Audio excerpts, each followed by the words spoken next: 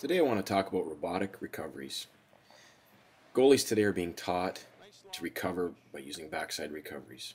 The problem, however, is that they're being taught to look, and then you pivot, your arms move, your leg plants, and I see a lot of goalies very jerky and very robotic in this movement. This needs to be smooth and seamless. It needs to be almost simultaneous. Here we see Ian doing this exact thing that they teach, I believe, out west. The exaggerated head tilt, the big hip pivot, the long T-push with the elevated foot and the toe of the stick on the ice. Very dramatic and great flair. This is not how you recover.